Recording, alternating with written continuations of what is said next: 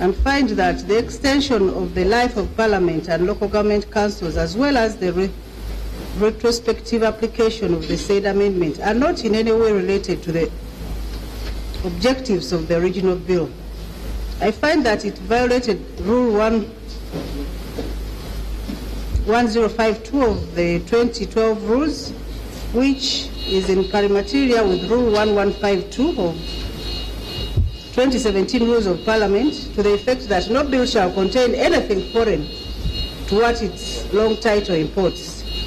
Further, I accept the petitioner's contention that by extending their term going against Article 94.2 of the Constitution and Rule 93.4 of the 2017 rules, without declaring their interests and voting on that very question, the members of Parliament grossly violated the National Leadership Code of Conduct enshrined in Chapter 14 of the Constitution,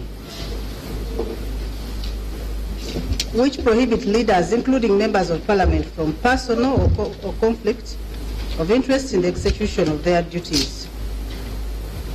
I now turn to the contention by the petitioners that Article 77.4 of the Constitution was amended by infection through the extension of the term of Parliament and local government councils. Court was referred to the minutes of the Constitution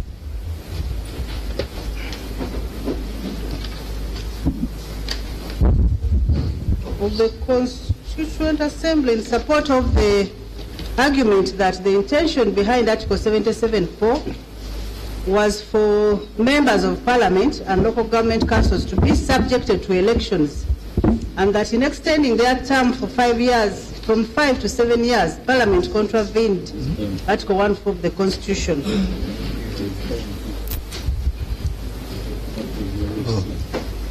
Constituent Assembly. 45. So I referred again to Article 1, which provides for the sovereignty of the people, and what it states from 1 to 4. Then it's abundantly clear that the above provisions vest power in the people, which they exercise in accordance with the Constitution. Meanwhile, Article 96 of the Constitution provides that Parliament shall stand dissolved upon the expiration of its term, as prescribed by Article 77 of the Constitution.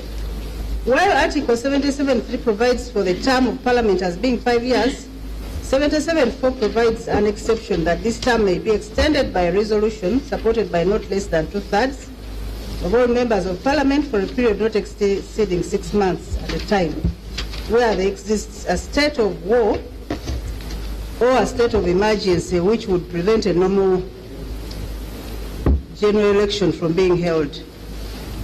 Mr. Gimara averred in his affidavit in Constitutional Petition 003 of 2018 that this Parliament first sat on the 19th day of May 2016, meaning that it has to be dissolved on or before the 18th of May 2021, in accordance with Article 94. The petitioner's complaint is that by extending the term of the 10th Parliament to 2023, Parliament by infection amended Article 77.3, 77.4 and 96 of the Constitution. I refer to the Supreme Court Constitutional Appeal number 1 of 202, post Kawanga Semogerere versus Attorney General. I'll note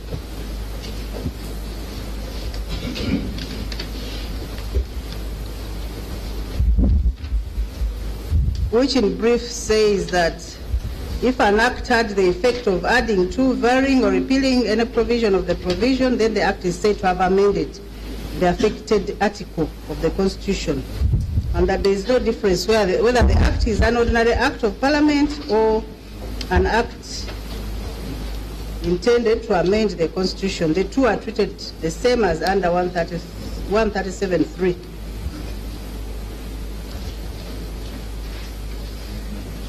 So that if it was to be otherwise, Parliament could alter the entire Constitution, including the entrenched provisions, without following the procedure prescribed in Chapter 18 of the Constitution, as long as it took care not to specify them in the head note of the amending act.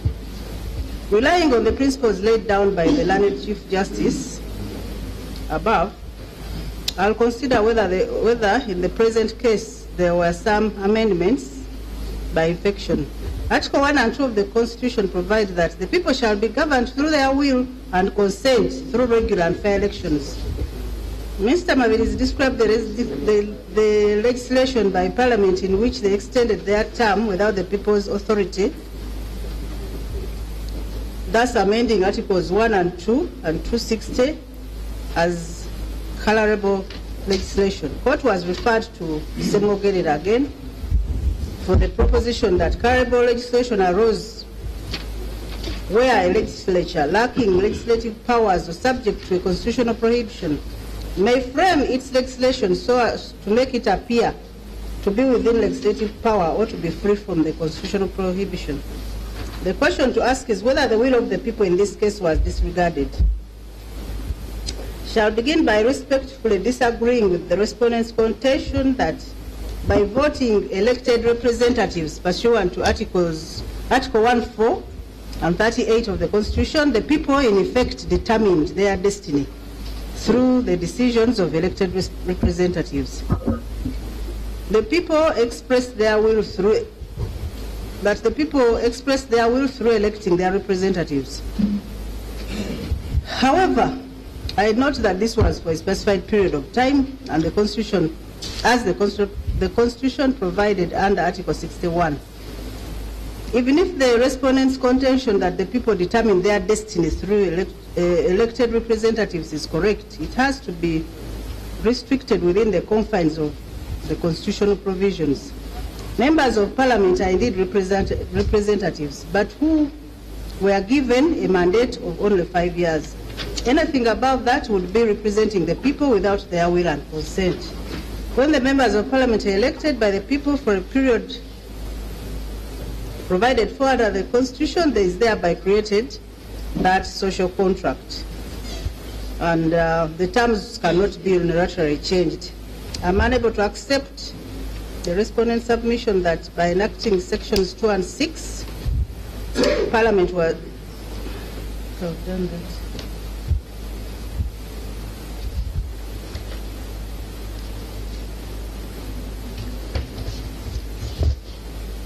I find that the amendments on extension of the life of Parliament and local government councils affected Article 1 by implication or infection. I therefore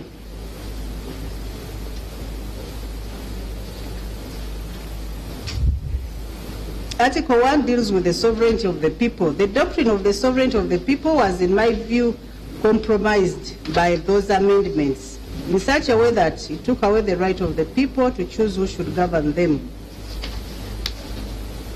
Article 1 is one of the entrenched provisions under Article 262(b), and an entrenched provision cannot be amended without first carrying out a referendum.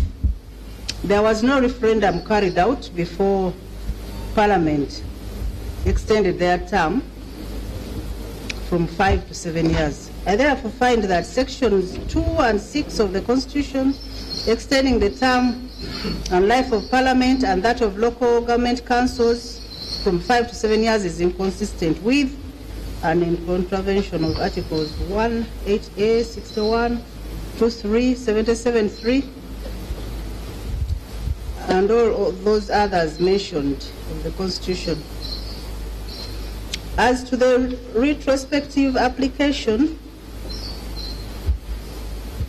the gist of the petitioner's contention was that by providing that the extended 7-year term takes effect from the current Parliament, the said sections in essence rendered the Act applicable in a retrospective manner, which in their view contravened Article 1, 8A, 77, 77(4), 79, 96, and a host of others. The petitioner's contention, as I understood it, emanated from the wording of Section 8, which amended Article 289.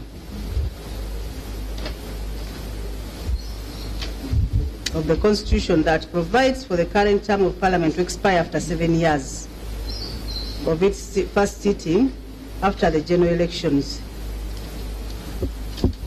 And Section 10, which amended Article 291 to make the same provision for the current local government councils. It was contended that the retrospective application of the law had deprived the people of their right to elect new leaders and provide accountability at the end of their term, contrary to the directive principles of state policy, specifically National Objective 16, and in contravention of those articles which were already mentioned.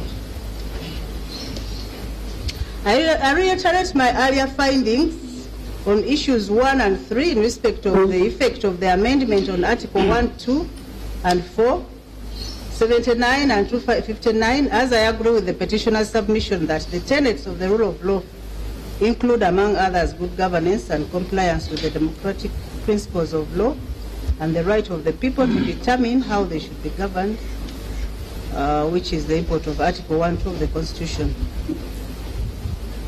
And since I have already found under issue 1 and 3 that the amendments complained of were inconsistent with and or in contravention of the stated provisions of the Constitution, it goes without saying that the retrospective application of the same enactments becomes unconstitutional too and contrary to Article 1. I will not make reference to the articles in the Constitution because my brother, the ones which allow for retrospective application, my brother Cheborion dealt with them. So I'll go to issues 5 and 6C. For convenience, I shall consider both issues, number 5 and 6C, together. Whether the alleged violence scuffle inside and outside Parliament during the enactment of the Act was inconsistent and in contravention of Article 1, 2, 3, 2, and 8A of the Constitution. 6C says whether the actions of Uganda People's Defence Forces and Uganda Police in entering Parliament, allegedly assaulting members in the chamber, arresting and allegedly detaining the said members is inconsistent with and in contravention of Articles 24, 97, 208, 2, and 2113. As I said, I'm not referring to the submissions. The parties know what they submitted in respect of each issue.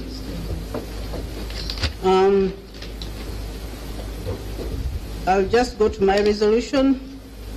I said I reviewed the affidavit of General Muhozi and I respectfully disagree with Mr. Maviri's submission and prayer to expand some of the paragraphs therefrom.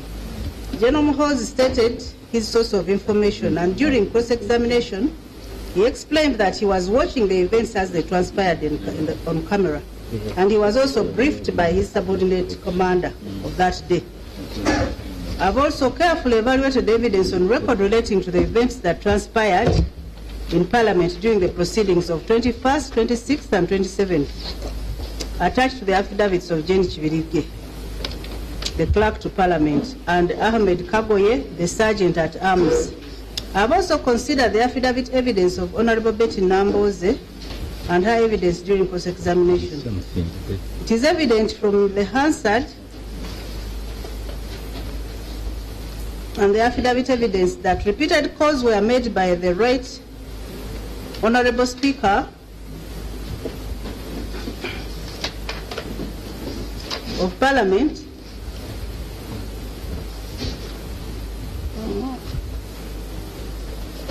to maintain order, to members to maintain order and decorum and allow the debate process to proceed.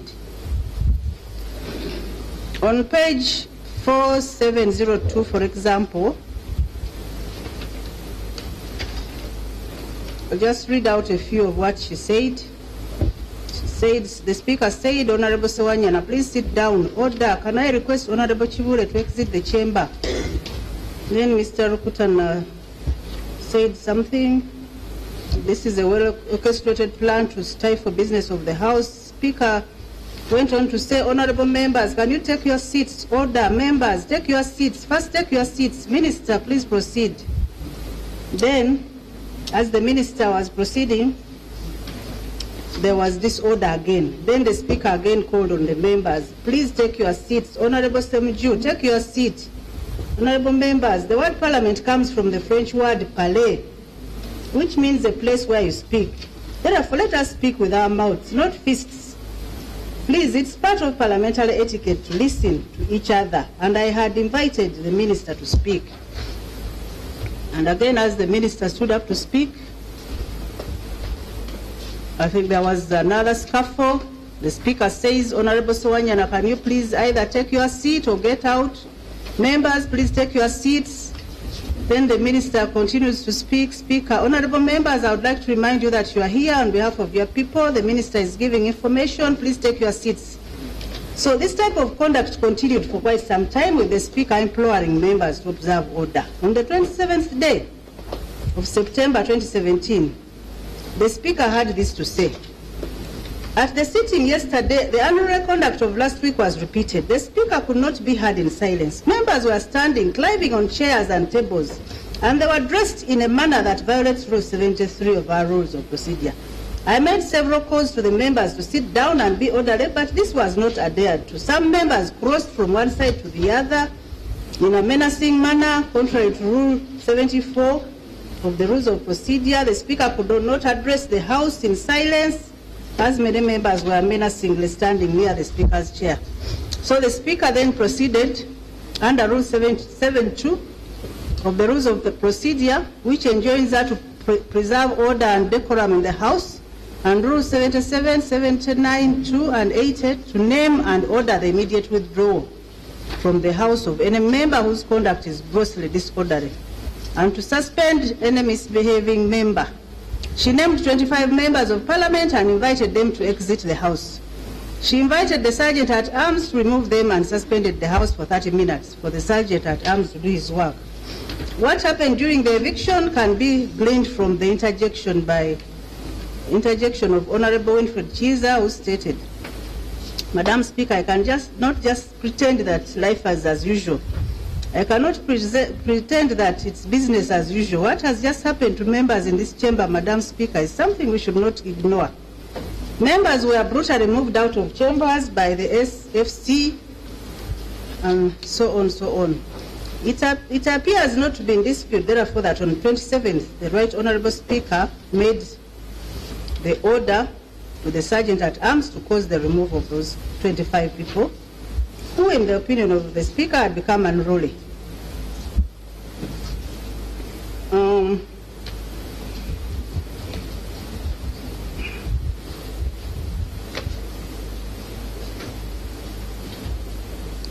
Which would have caused,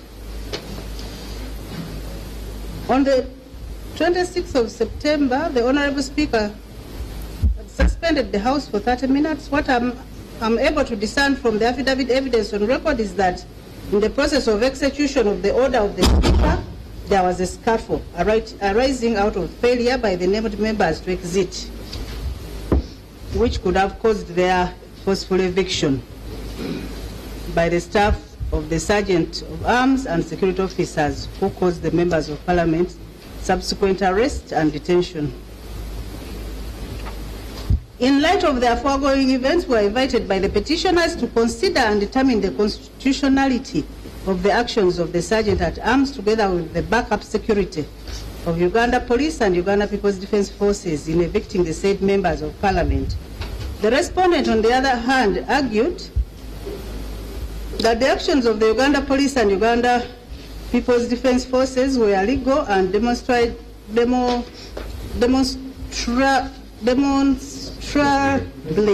justified, given the prevailing circumstances at the time, whereby the members of Parliament had turned rowdy, disruptive, and violent, and refused to leave the House despite the order. I've perused the affidavit of Sergeant at Arms Kagoye, where he described what happened. He said, I found it necessary to request, and indeed requested, the Commandant of Parliamentary Police to stand ready to provide security backup in the chamber in the event that the sitting of 27th presents recurrence of the events of 26th. And so on and so on. It's pertinent at this point to consider the powers conferred upon the Speaker during proceedings. I have considered contents of Part 12 of the Rules of Procedure of Parliament, specifically Rule 77 and 86 of the rules, and I'm inclined to accept the respondent submissions that the Speaker is mandated and conferred with authority to maintain internal order and discipline in proceedings of Parliament by means which she considers appropriate for that purpose. This would ordinarily include power to exclude any member from Parliament for temporary periods where the conduct or actions of the member continuously cause any disruption or obstruction. I find that the Speaker acted within the confines of her powers and given under those rules when she ordered the suspension. While I agree with the petitioner's submission that a member has a right to participate in proceedings to enable him or her to express the will of the people, this right is not absolute. And my brother handled that issue, so I'll not dwell so much on it. But in my view, the question to be addressed is whether measures taken by Sergeant at Arms and the security officers, security forces in implementing the order of the Right Honourable Speaker were acceptable and demonstrably justifiable under Article 43.3 of the Constitution. Onyango Obo was referred to by my brother.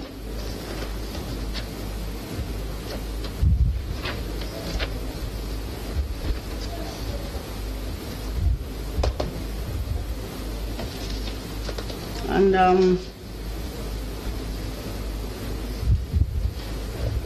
in my view, where the conduct of a member of Parliament in the exercise of the aforesaid rights, as evident from the evidence on the record, is adverse to their mandate of Parliament to conduct a debate and conclude the process of enacting any law, such right may be curtailed as long as the limitation does not go beyond what is acceptable in a free and democratic society or what is provided in the Constitution within the context of Article 42.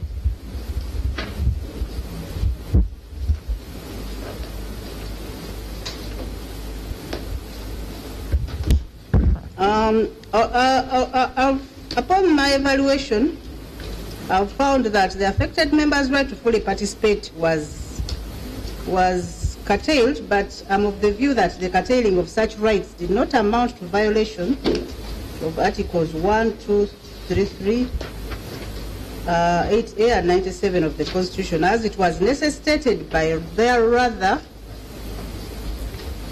exceptionally unusual conduct, which was disdainful of the rules of Parliament and the orders of the Right Honourable Speaker. And the presence of the security forces was explained in the evidence of Kagoye. I've already mentioned his affidavit. The Chief of Defence Forces, General Muhozi, also explained that the army presence was necessitated by a call from the Inspector General of Police to offer backup force, since they already had a permanent SFC establishment at Parliament suited for the treatment of VIP personnel who could be called upon to handle any emergency.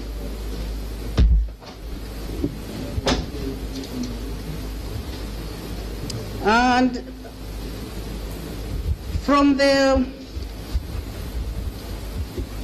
From the conduct of the members of parliament, which I have explained, I found that there was need for reasonable force to be used to ensure that order was restored within the precincts of parliament.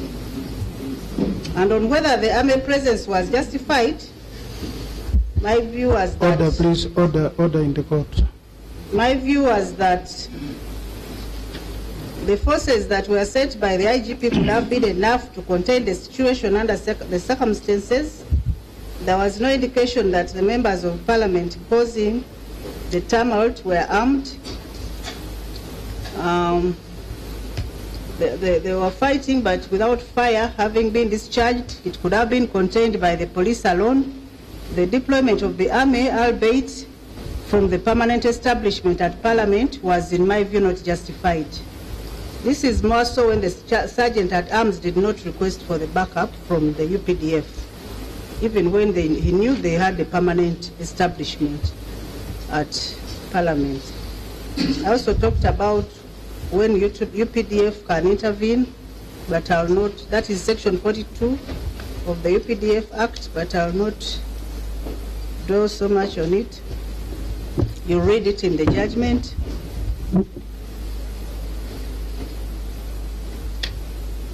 But the most important question to be answered would be whether the interference by the armed forces caused so much intimidation in the minds of the members of parliament that the ensuing process that led to the passing of the act was so impacted as to end up being a sham.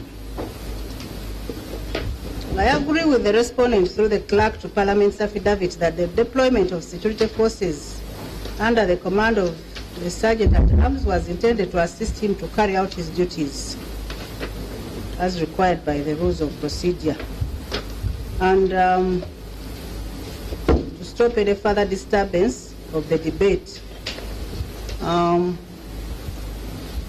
fact that UPDF came in did not in any way negate the justifiable nature of the backup intervention in the first place, which was necessitated by the rowdiness and violence that engulfed the House that day, and the unruly conduct of the previous sittings of Parliament. I'm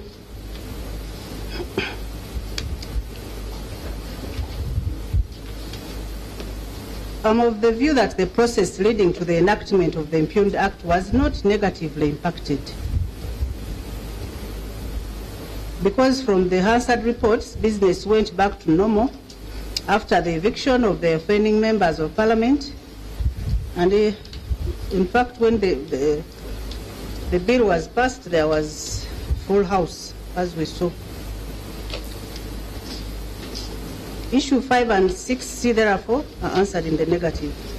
I'll go to issue 6. Whether the entire process of conceptualizing, consulting, debating, and enacting the act was inconsistent with and in contravention of articles of the Constitution, as here under A. And I'll deal with A and B.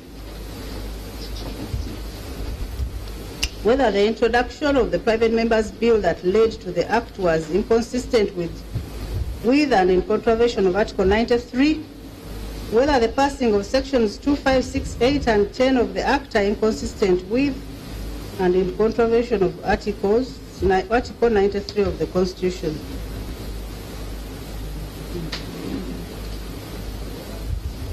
I've reviewed the affidavit of Mr. Keith Muhakanizi,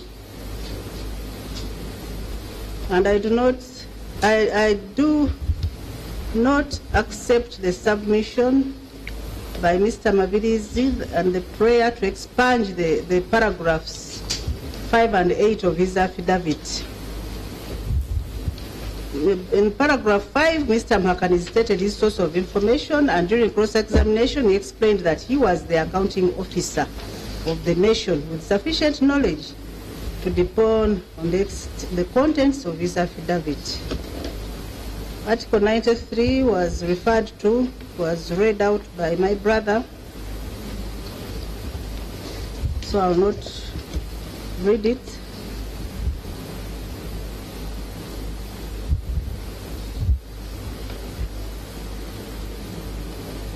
From the record, at the time of presenting the Constitution Amendment Bill, a certificate of financial implications dated 20th September was issued, certifying that the proposed amendments could be accommodated within the medium-term expenditure framework for the ministries, departments, and agencies concerned. However, by the time of passing of the Constitution Amendment Act, the original emergency bill had metamorphosed to include enlarging the period, stroke life of Parliament and local government councils from 5 and 4 years respectively to 7, and an amendment for the restoration of term limits. One of the questions to determine is the effect of the bill on the consolidated fund as regards money for consultation, as it was also raised, and money for payment of emoluments of members of Parliament and local government councils for the extended period. In resolving the above, I have kept in mind that the main function of Parliament is to make laws as enshrined in Article 79 of the Constitution, and Rule 2.1 of the Rules of Procedure of Parliament defines a bill to mean the draft of an Act of Parliament and includes both a private member's bill and a government bill. In this respect, I must respectively disagree with the Council for the respondent's submission that Article 93B could not have been contravened since it dealt with only motions or amendments of motions, and the emergency bill was in Parliament. It is pertinent to note that the motion that was sought for was for purposes of leave to introduce the impugned bill. In Sechkubo and 4 others versus Attorney General, it's a Supreme Court case, it was restated that where the words are clear and unambiguous, they should be given their primary, plain, ordinary, and natural meaning. But where the language of the Constitution is imprecise, unclear, and ambiguous, the liberal, generous, and purposive interpretation should be applied. The wording of Article 93 is very clear that, except where presented on behalf of government, Parliament is precluded from considering a bill or motion for the imposition of a charge on the consolidated fund or other public fund of Uganda, otherwise than reduction.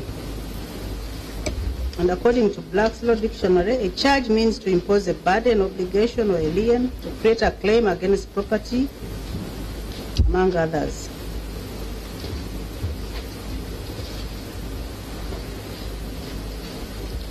I refer to Oloko Nyango for the proposition that Parliament as a lawmaking body should set standards for compliance with the constitutional provisions and its own rules, that the enactment of law is a process, and if one of the stages is flawed, it vitiates the entire process and the law that is enacted as a result of it. I also referred to another case of Troop versus Dallas for the same proposition. And I say that I've perused the bill as introduced by Majezi, and I find that the proposed private members' bill in its original form, with its proposed 4 amendments, was not likely to impose a charge on the consolidated fund and was budget neutral as certified in the certificate of financial implications that accompanied the bill. However, I would not say the same for the amendments to the Constitution Amendment Bill number 2, which reintroduced term limits and reentrenchment of the same, as well as increasing the life of Parliament and local government councils, which would, in my view, impose a charge on the consolidated fund.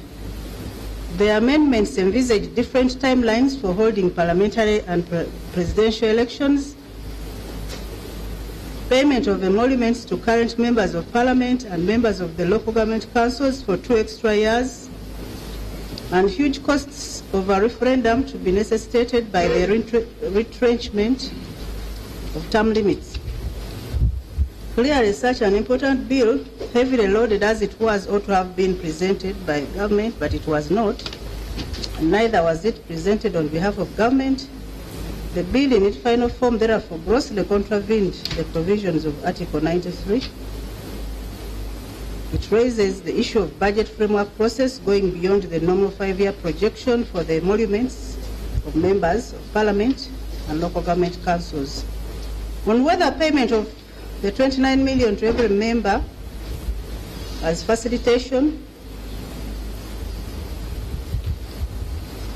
for consultation contravened Article 93A.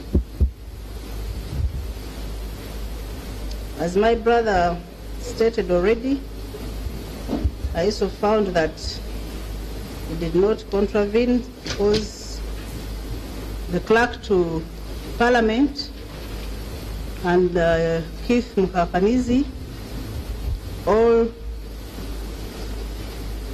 deponed that this is money that had already left the consolidated fund and was already allocated to the Parliamentary Commission. Accordingly, I found that the introduction of the Private Members Bill that led to the Constitution Amendment Act was not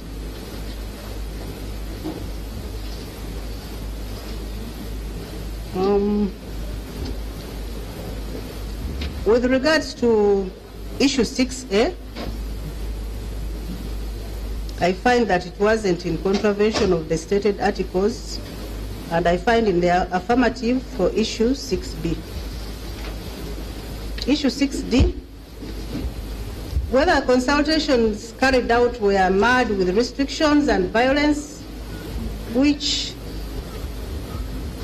were inconsistent with and or in contravention of Articles 29(1)A, D, E, 29(2)A of the Constitution.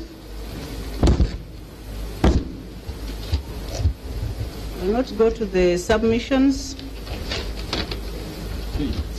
but this is how I resolve the matter. On the 16th day of October, a circular was issued, I think, it was issued and sent out to all regional police commanders, district commanders, and all police stations. My brother read it out already, so I'll not read it out. I say I've carefully examined the above circular and other evidence plus arguments of counsel on either side of the issue. The Assistant IGP Asumani Mujenyi acknowledged issuing the circular referred to,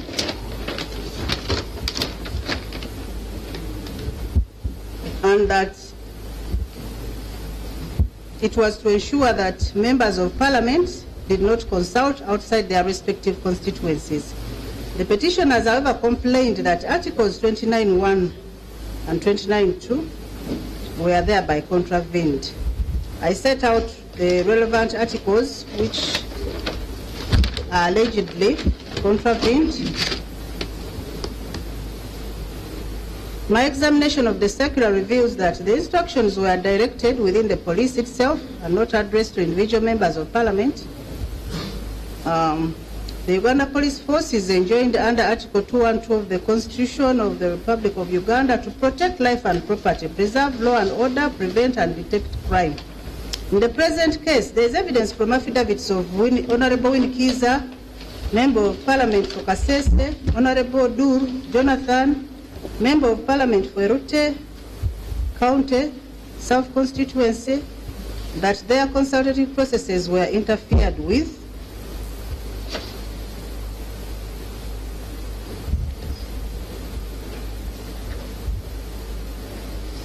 There are also there is also evidence of Honorable Sewanyana, MP Machindi West, Honorable Kasibante, MP Rubaga North, Honorable Katoru Bwama.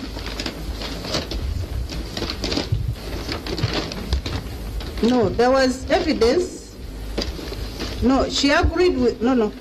Let me repeat that. There is evidence of Honorable Nikiza, who deponed that after the dispatch to consult as leader of opposition, she agreed with other members of parliament to carry out nationwide joint consultative meetings and rallies where she joined Honorable Sewanyana, Honorable Kasibante, Honorable Katolu Bwama, Honorable Jack Wamanga, to consult jointly in their areas. She averred that in all the above places, police disrupted the consultations by beating, torturing, and using tear gas to disperse people, and as such, the envisaged participation and consultation did not happen.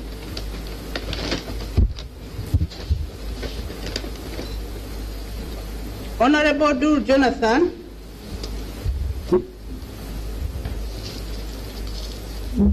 in his affidavit, reported that Honorable Tim Joy Ongom and Honorable Abachakon Angiro and Butamoy Charles and some other MPs and himself were violently and unlawfully stopped from consulting people. Police dispersed people gathered at a Dier division in Lira for consultations, even though the police had been notified of the intention to carry out joint consultations, and the program had been forwarded. On the other hand, Honorable Katoto Hatwib, MP for Katerera constituency, Honorable James Kapoza, MP for Kabula County, Honorable Moses Balieku, Honorable Lokeri Samson, Honorable Ngalo Obote Clement,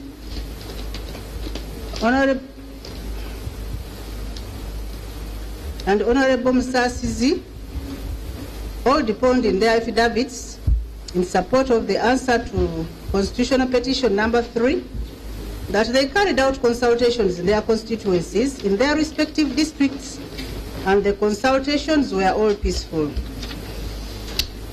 What this court has to determine is whether the alleged police orchestrated violence affected the process of consultation and people participation, thereby also negatively impacting the enactment of Constitution Amendment Act 1 of 2018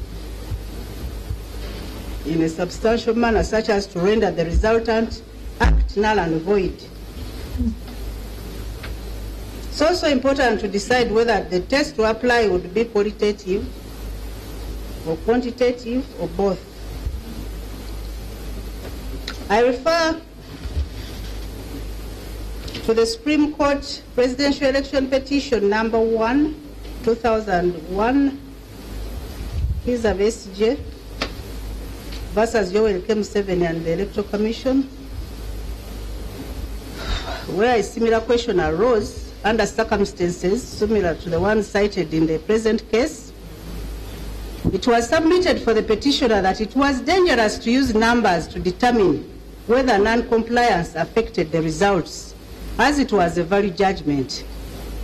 Further, that non-compliance, for example, intimidation, lack of freedom, could not be quantified in numbers, and that numbers were only relevant for proving non-compliance. But for proving the effect, one had to look at the principles and values, the gravity, the climate, and the activities to see how they affected the results. Reliance was placed on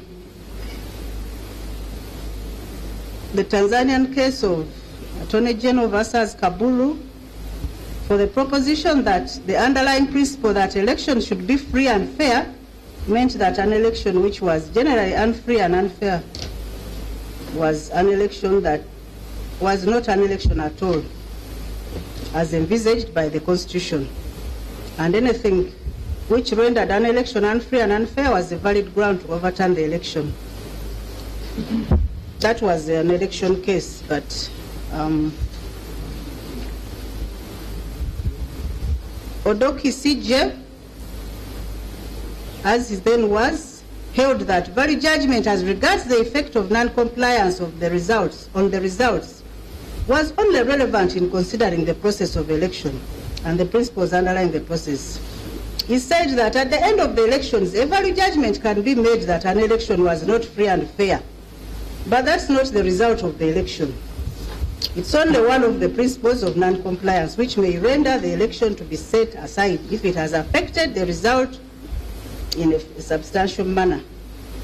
Quoting the Tanzanian case of Mbowe versus Elifu, the learned CJ went on to say that the other question to answer was whether the result that was said to be affected by irregularities in elections or non-compliance, whether the result was said to be affected by irregularities or non-compliance. And further, while defining the phrase affected by results of the elections, the court said, even if the burden rested on the respondent, I have come to the conclusion that evidence is all one way. Here, out of a total voting electorate of persons who recorded their votes, 3 or possibly 4 are shown by evidence to have voted without having a mark placed against their names.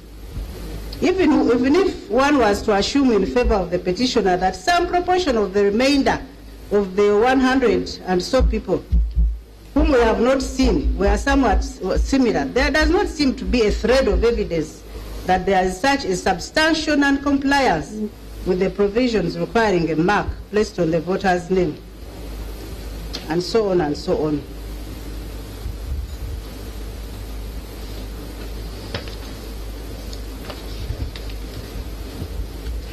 Odoki concluded that for the effect to be declared substantial, it must be calculated to really influence the results in a significant manner. Therefore, in order to assess the effect, the court has to evaluate the whole process of election.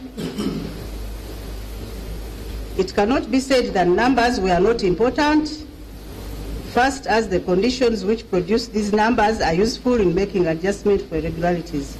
The crucial point is that there must be cogent evidence, direct or circumstantial, to establish not only the effect of non-compliance or irregularities, but to satisfy court that the effect on the result was substantial.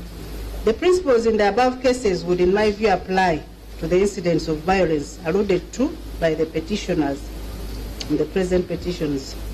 From the evidence before court, some members of parliament deponed that there was violence and disruption of consultations, while others said that they held peaceful consultations. However, taking into account the results of the voting and the preceding discussions where a majority of members of parliament reported peaceful consultations, I have not seen evidence cogent enough to show that the violence, intimidation, or absence of conditions of freedom and fairness affected the process that led to the passing of the impugned act and the eventual voting in the House.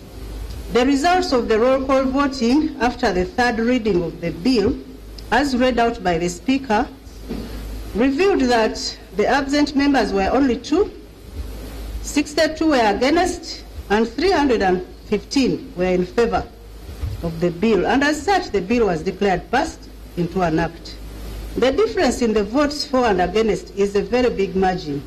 True court should apply both qualitative and quantitative tests, but the petitioners have failed on the quantitative side, as they did not prove that the disruption cited did affect a substantive part of the country or had a substantive effect in the process. It's true that intimidation and harassment of the people gathered for consultation in some of the areas was proved to have occurred with intensities ranging from area to area. But, as indicated in Kiza Vesije's case, it's not enough to prove that these malpractices occurred. But from proving the existence of those isolated incidents of violence and disruption, the petitioners also had to prove the degree and substantial effect which they had on the entire process up to the passing of the bill into the law.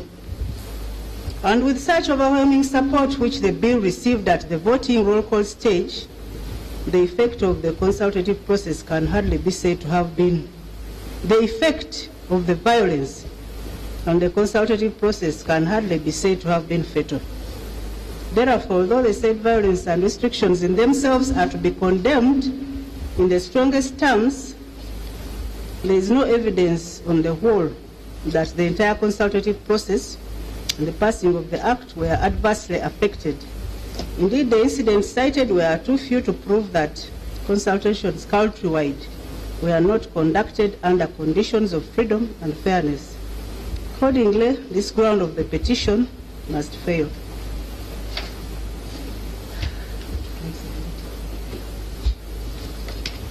Thank you. Yeah, thank you. My sister has to cool her throat before continuing.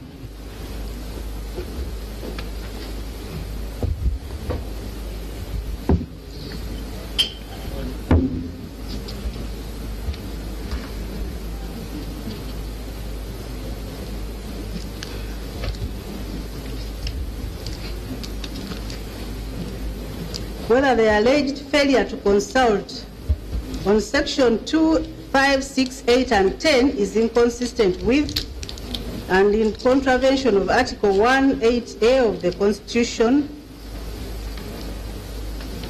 I think my brother handled this issue effectively.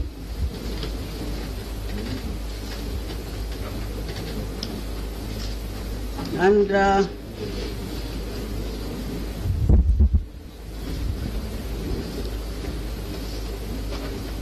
I really, what I have to add is here, you look at it, that I agreed with him that this issue should be answered in the affirmative.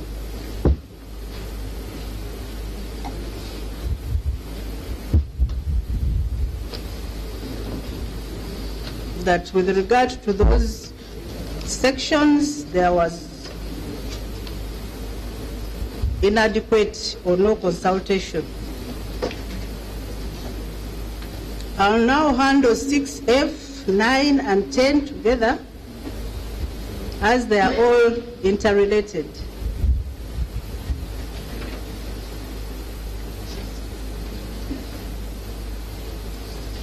Issue 9, issue 6F, is whether the alleged failure to conduct a referendum before assenting to the bill containing sections 2, 5, 6, 8, and 10 of the Act was inconsistent with and in contravention of Articles 191, 1, 259(2), and 260, 263(2)(b) of the Constitution.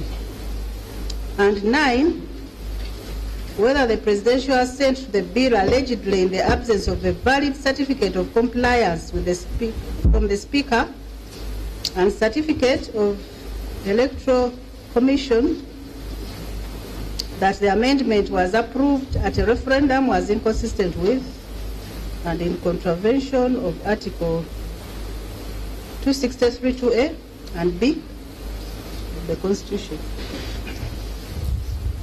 Issue 10, whether Section 5 of the Act, which introduces the term limits and entrenches them as subject to the referendum, is inconsistent with and in contravention of Article 262(a) of the Constitution, 262(a) of the Constitution.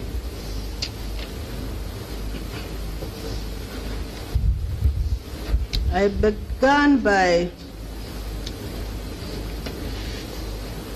laying out the provision 105, tenure of office of the President, 91, exercise of legislation, Article 259 and 260 and 263, the ones which have been referred to.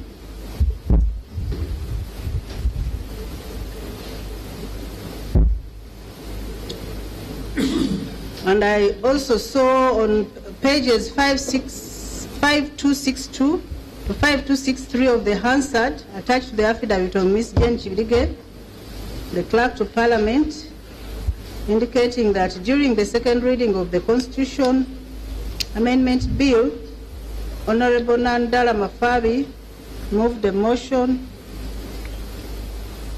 and stated that he wanted to bring an amendment to Article 105 to limit the terms of the President to 2, and also to entrench it as Chapter 7, Article 10, and to entrench it as Chapter 7, and also to have it re-entrenched under Article 260 under F, to add it to 2 as F.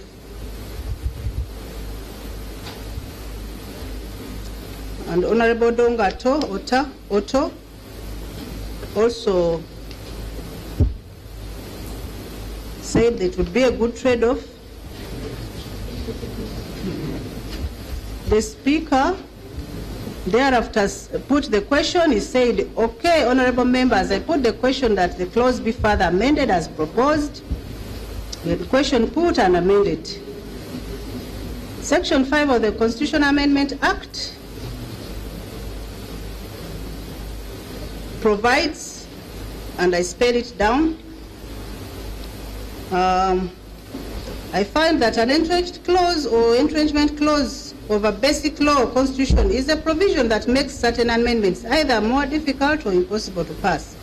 Further, as earlier mentioned, in constitutional interpretation, where the language of the Constitution is imprecise or ambiguous, then a liberal, flexible, and purposive interpretation must be given to cure the ambiguity.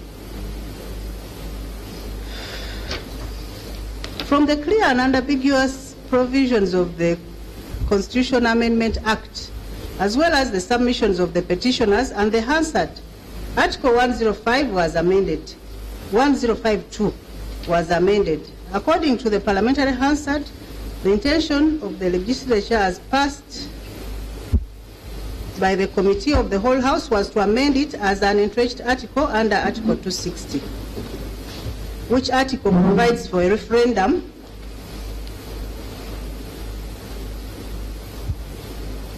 I found that Parliament was within its mandate to amend the Constitution by creating an entrenched article. Having done so, however, provisions of Article 260 had to come into play. I do respectfully not accept the submissions of the respondent, as I find that Article 260 was indeed amended. Under Article 256, amendment may be by way of addition, variation, or repeal, as long as it's done in accordance with the Constitution. By amending Article 105 and making it entrenched under Article 262F, the latter was also amended. This necessitated a referendum, and since none was held, the amendment offends Article 261B. I'm not persuaded with the submission by the respondent that Article 260 was mentioned in the reports to the Committee of the Whole House in error, and that by not including it verbatim in the Constitution Amendment Act, the clerk was correcting the error. With respect reference to the amendment to Article 105, when Honorable Nandala moved that the amendment be made, and the Speaker put the question and pronounced it was passed, the Attorney General sounded a warning which was not taken. The Honorable Deputy Attorney General's pleas were ignored, and the bill was passed without holding a referendum. There is a Canadian case, the Queen versus Big Drug Mart Limited.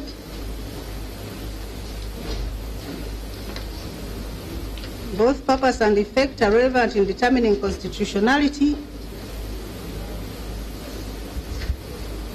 The purpose of amending Article 1052 and entrenching it was so that it would not be amended at will without participation of the people. By entrenching it, therefore, Article 260 was thereby amended.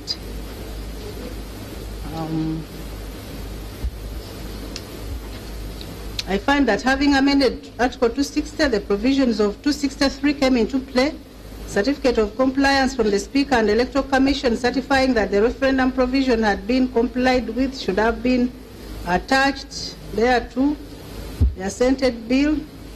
The certificate of compliance from the Electoral Commission was not attached since no such referendum was conducted or planned for, and failure to attach the same annulled the amendment of Article 105, 2 and 260.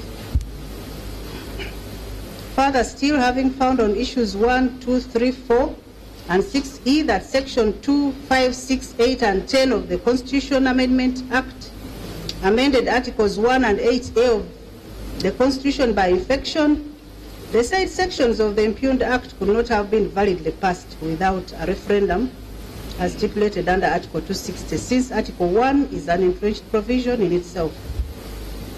I accordingly find that the failure to conduct a referendum before sending to the bill containing those sections 2, 5, 6, 8 and 10 of the Act was inconsistent with Article 191, 1, 2592, 260 and 263 of the Constitution.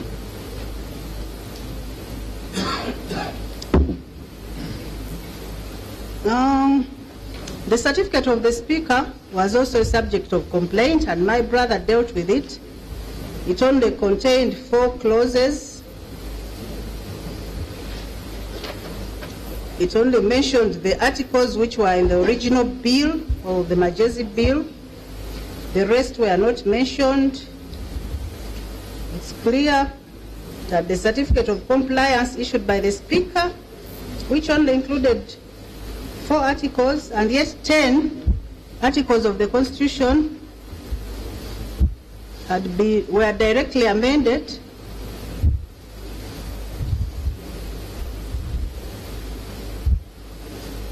was not valid in their respect.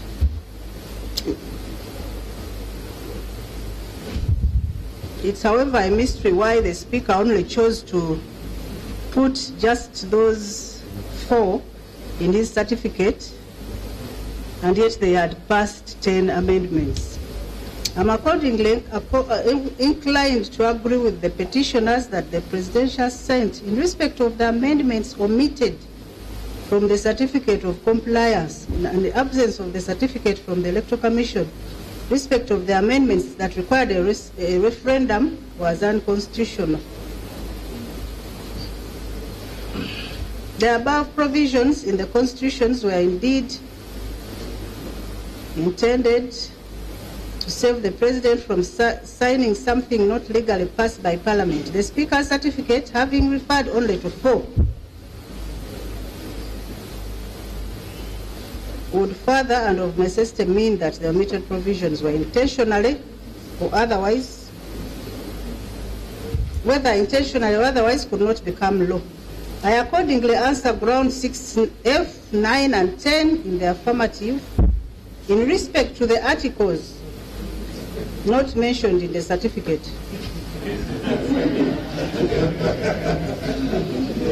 Concerned.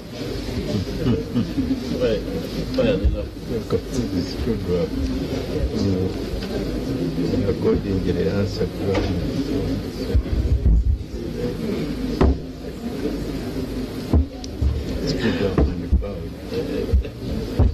Whether the Constitution was against the spirit and structure of the Constitution, that one also my brother tackled it. I will not spend much time on it.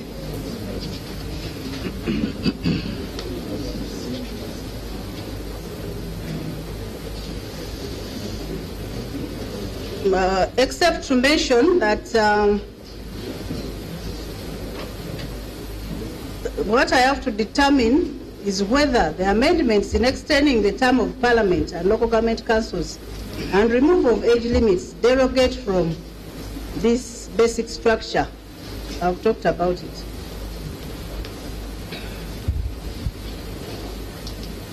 And I have to consider whether the amendments promote sovereignty of the people or effectively curtail it or surrender their power to Parliament or to the President.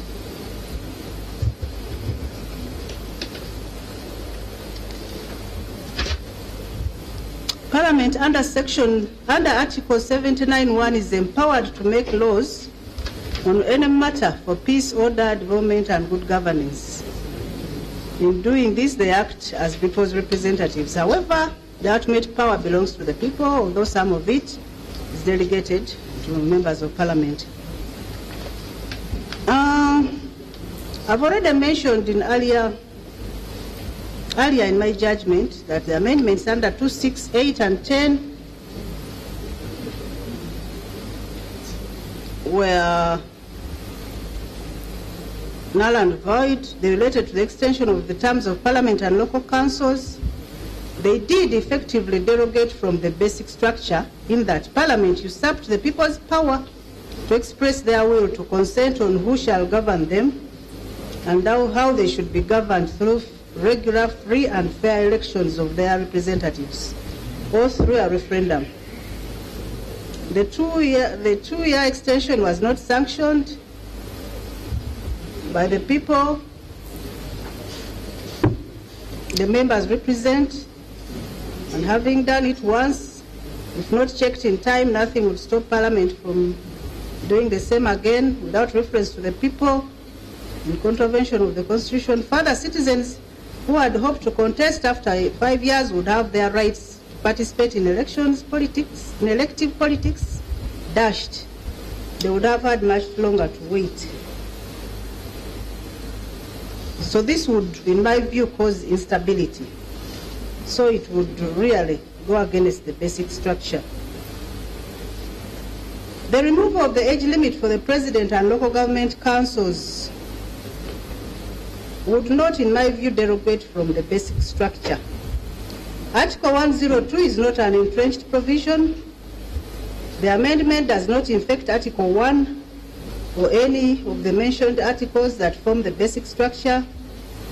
True, the removal of the age limit may encourage an incumbent to wish to keep himself in office perpetually, but the citizens still retain the power to either return the same president or elect a different one. Citizens are even more encouraged to aspire to elect a leader of their choice. And for those who have hitherto been dormant, to actively participate in politics and elections.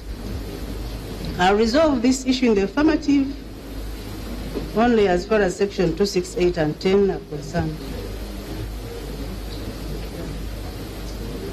Whether alleged failure by Parliament to observe its own rules of procedure, that is order, issue please. 7. Coming up order in the court. Issue 7.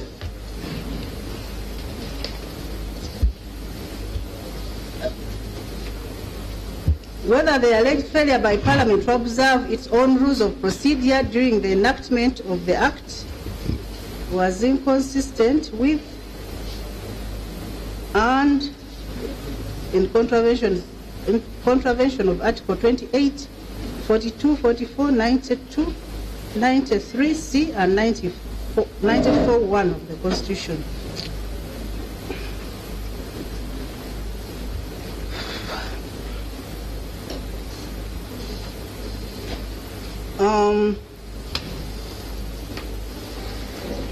Leaving out the submissions, I'll go to the order paper.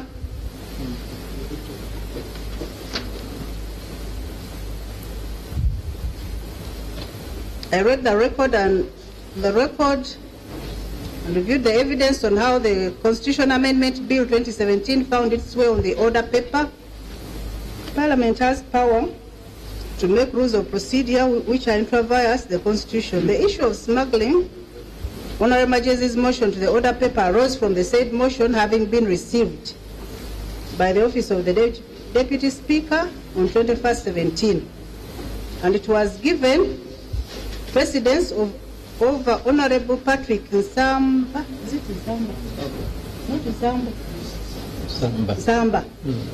Patrick Nsamba's motion seeking to constitute a Constituent Assembly, which had been received earlier on 18th September, and Honorable Dr. Sam Riomoki, which had also been received earlier on 21st September. Rule 120 of the Rules of Procedure provide for a private member's bill, and 121 for the procedure. Honorable Semju Nganda reported in his affidavit that the Speaker had acted contrary to the ruling of the Deputy Speaker and amended the order paper by including Honorable Majezi's private member's bill. And this was in a contravention of the Constitution, of the rules of procedure of Parliament, which were stated. In reply, the Clerk to Parliament deponed that under the rules of procedure, the Speaker had the authority to determine the order of business of the House, and a motion introduced by a private member to introduce a bill took priority over the motion that Honorable Nsamba intended to introduce. I further note that the Shadow Minister for Constitutional Affairs asked the Speaker why she was prioritizing Majezi's bill over Nsamba's bill, but she ignored him. The answer attached to the affidavit of affidavit of Miss Jane Chibirige recorded how the motions came. I'll not read it out. And then the members on pages 4735 onwards, members complained. Honorable Segona complained why this should be so, why the Speaker should treat their own as such. And it's clear from the above extracts that the Majezi motion came after Honorable Patrick Nsamba's motion. The Speaker informed Parliament that both motions had passed Rule 47 and qualified to be added on the order paper. I agree with the respondent that the motion by Honorable Patrick Nsamba did not have a draft bill attached to it, contrary to Rule 121 of the Rules of Procedure of Parliament. Nonetheless, by the time the proceedings of Parliament started, the motion by Honorable Majezi was not on the said order paper. It was included without giving members of Parliament the mandatory notice of 3 hours. They were, in my view, ambushed with the inclusion of Honorable Majezi's motion in the order paper. The Speaker knew this, and her assertion that members had notice and yet one of them had informed her otherwise shows that she intentionally ignored the advice of the members and when they sat, she proceeded and let Honorable Majezi present his motion. I refer to Semogerere that Parliament should follow their own procedure. I note that putting Honorable Majezi's bill onto the order paper ahead of the earlier one went against the rules of procedure of Parliament. Nonetheless, it was only Honorable Majezi's motion that had a proposed draft of the bill attached to it. Honorable Nsamba's bill, which was filed prior, did not have a proposed draft bill, contrary to Rule 121. I accordingly hold the view that failure to abide to the particular rule did not in any way affect the process or the eventual outcome, which is the Constitution Amendment Act, since the members of Parliament went ahead to debate and pass the bill with the amendments. Issue 7A, whether actions of Parliament preventing some members of public from accessing parliamentary chambers during the presentation of Constitution Amendment Bill was inconsistent. My brother tackled that. I think it's Honorable, it's Mr. Mabirizi. Complaint? It is.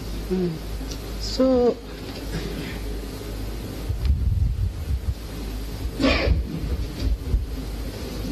I'm looking, yeah. I'm just looking at where I concluded. I agree with my brother. I find that restricting entry to the gallery, inconveniencing as it may have been to the members of the public, did not negatively impact the process, ending in the passing of the Constitution Amendment Bill. There is issue 7B, 7C, and 7E, whether the act of tabling the bill in absence of the leader of opposition and chief whip and other members of opposition was in contravention of the stated articles, whether alleged actions of the Speaker permitting the ruling party members to sit on the opposition side of Parliament was inconsistent, whether the alleged act of the Speaker of Parliament in allowing Chairperson of Legal Affairs Committee to present a report in the absence of the leader of opposition were also inconsistent, and whether the actions of the Speaker in suspending 6 members of Parliament was in contravention. I agree with the submissions, the findings and conclusions of my brother, Cheborion, and I don't think I would really spend much time on this.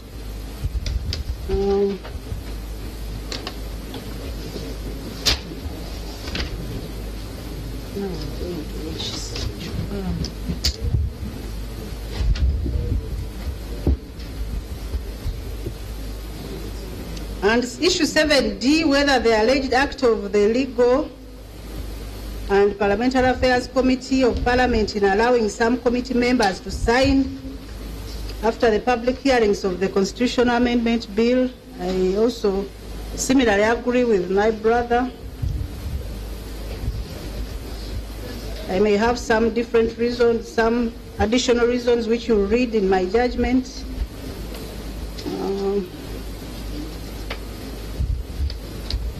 And then issue 8, is it the next one? Am I not missing out?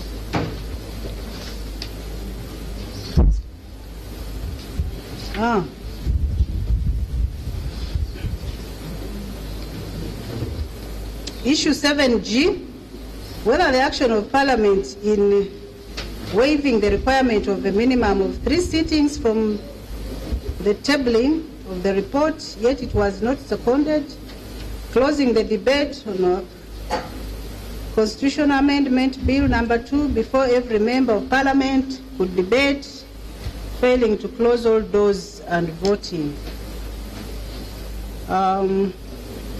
Have my reasons here, but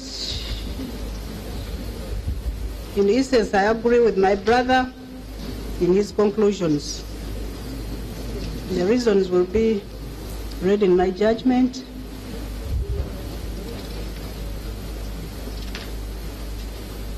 Now I'll turn to issue 8, which I'll handle with issue 7G 4. Issue 8, whether the passage of the Act without observing 14 sitting days of Parliament between second and third reading was inconsistent with and in contravention of Articles 262 and 263 of the Constitution. 7G4, whether the action of Parliament in failing to separate the second and third reading by at least 14 sitting days are inconsistent with and in contravention of Articles 18A and 44C, 79, 94, 263 of the Constitution.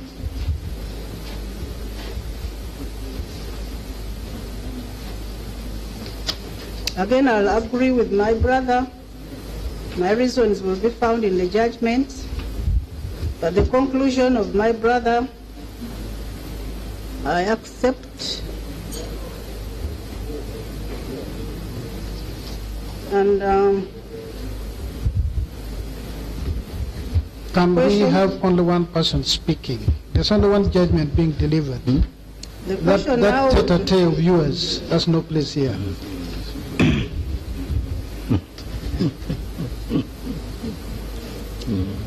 And on the question, what would happen to the remaining provisions which did not require a mandatory separation of 14 days? I also agree with my brother that severance is accepted. They can be severed. There's nothing that prevents them from being severed. Issue 11, whether Section 9 of the Act which seeks to harmonize, did I miss out any? Did I miss out? That have been the age limit. Okay. Whether Section 9 of the Act which seeks to harmonize the 7-year term of Parliament with the presidential term is inconsistent with and or in contravention of Articles 1051 and 262.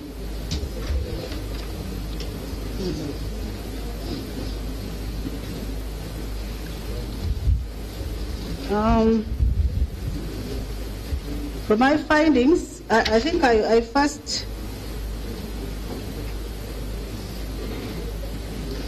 spelled out the provisions, Section 8 and 9, but actually I came to the same conclusion with my brother. Then I go to issue 12.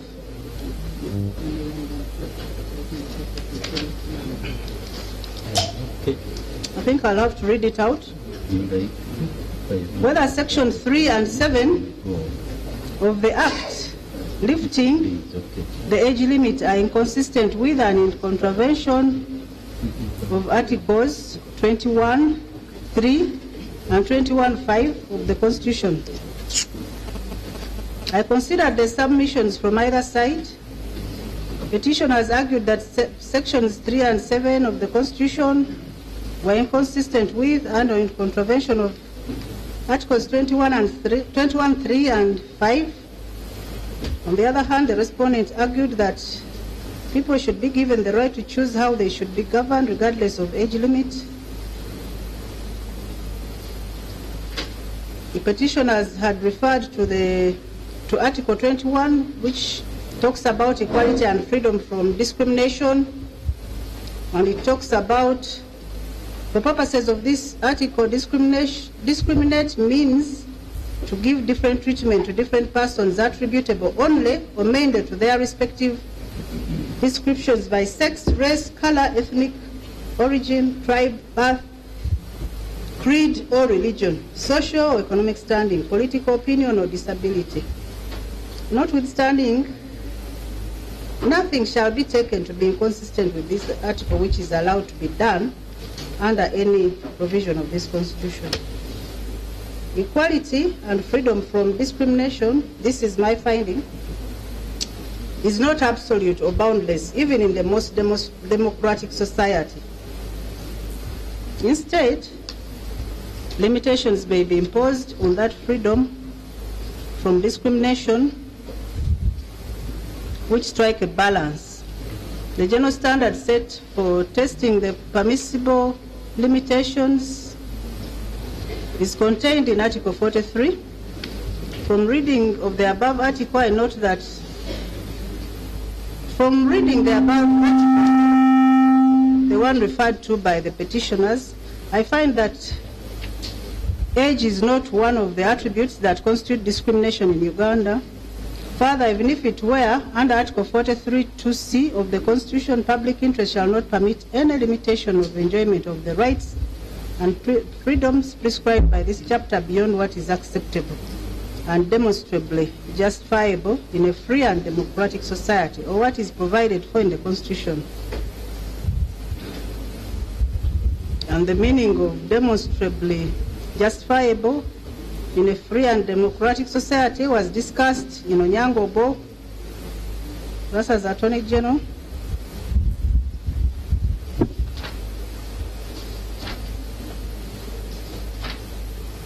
And It was also discussed by the Constituent Assembly.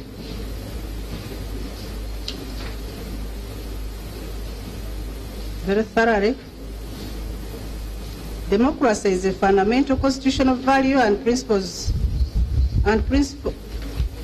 constitutional value and principle in Uganda. The preamble to the Constitution declares that people of Uganda are committed to establishing a socio-economic and political order through a popular, durable national constitution. Provisions relating to the fundamental human rights should be given purposive and generous interpretation in such a way as to secure maximum enjoyment of rights and provisions as per the case of Tinyafuza.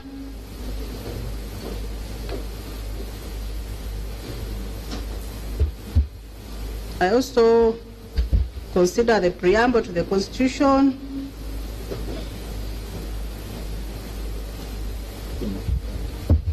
One of the terms of the Constitutional Review Commission attached to the affidavit of Frederick Sempewa in Constitutional Petition number 5, one of the terms of reference was to review the qualifications and disqualifications of members of Parliament and the President, and in particular Article 81 and C and Article 102 in order to make appropriate recommendations. Age limits were, however, not part of the recommendations.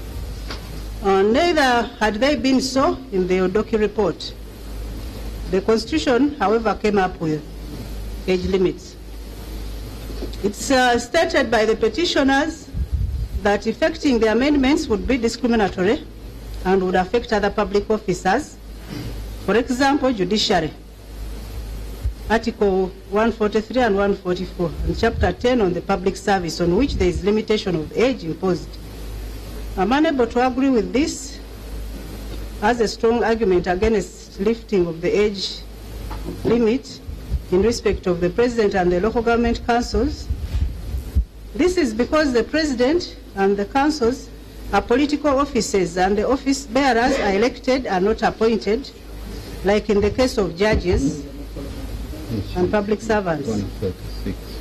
I would relate the amendment to other political offices where there is no age limit. For example, members of Parliament.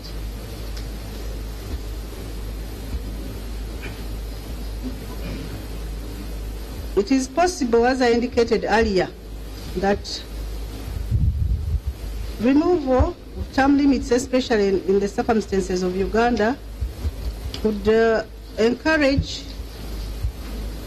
the incumbents to stay on power, but the power to decide who governs or rules them, or rules the people, shall always remain with the people who exercise it through regular general elections. The people's power to elect a president or district chairperson of their choice is not taken away by lifting the respective age limits. If anything, as I said, citizens would be encouraged to aspire more to engage in politics.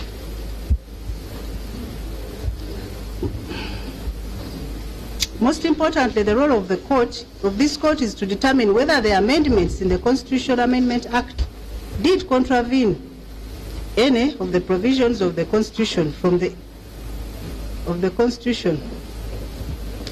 and from the issues I've not found Section 3 and 7 among the ones that have offended or contravened the Constitution.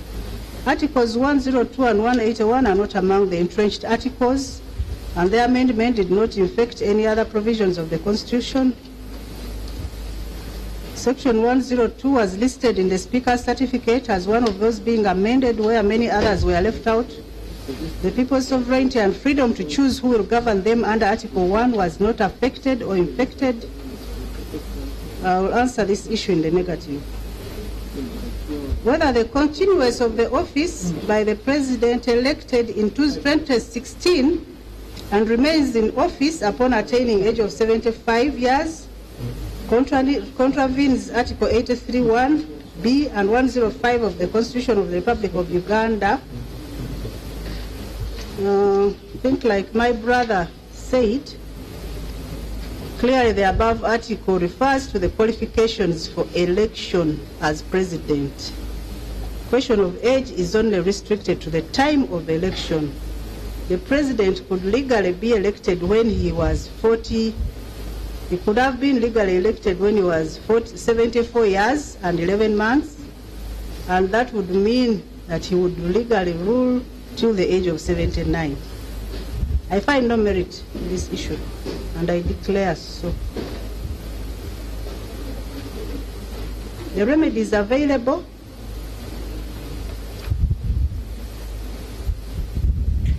My brother also tackled a lot on this.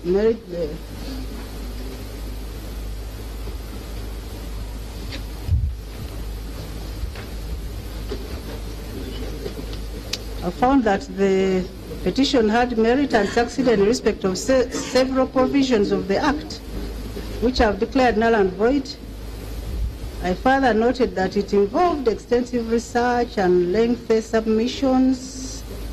I however note that the respondent also successfully defended portions of the Act which have been held to have been validly passed. But I'll order that the petitioners be granted some professional fees and costs to cover disbursements. Like my brother said, the general damages and the interest were not proved. In the result, this petition partially succeeds. I find and declare as follows. Sections 2, 5, 6, 8, 9, and 10 of the Constitution Amendment Act, Act 1 of 2018, are in contravention and or inconsistent with 1995 Constitution of Uganda and should be expunged from the Constitution of Uganda. Sections 1, 3, 4. Section. Should I repeat number 1? Yes. We have heard. What about, have you heard? The learned Attorney General had, but the others have not. Okay. Sections 2, 5, 6, 8, 9, and 10 of the Constitution Amendment Act, Act 1 of 2018, are in contravention and or inconsistent with the 1995 Constitution of Uganda and should be expunged from the Constitution of Uganda. Sections 1, 3, 4, and 7 of the Constitution Amendment Act 1 of 2018 are not inconsistent with and or in contravention of the 1997 Constitution. As to costs, I too will award costs in the terms set out in the judgment of my brother, Honorable Justice Cheborion Barishaki, dated at Imbale today, the 26th of July 2018, and signed by me.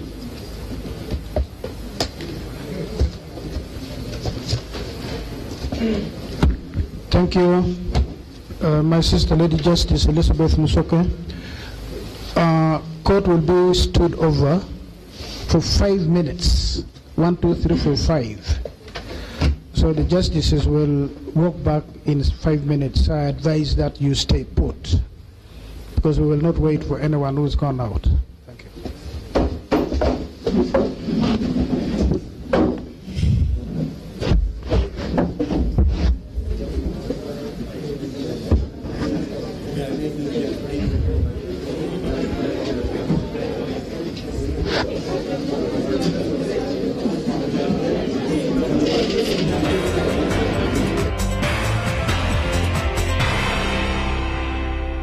Every day I see patients who come to me suffering from infectious diseases caused by germs, from typhoid to diarrhea, flu and cough.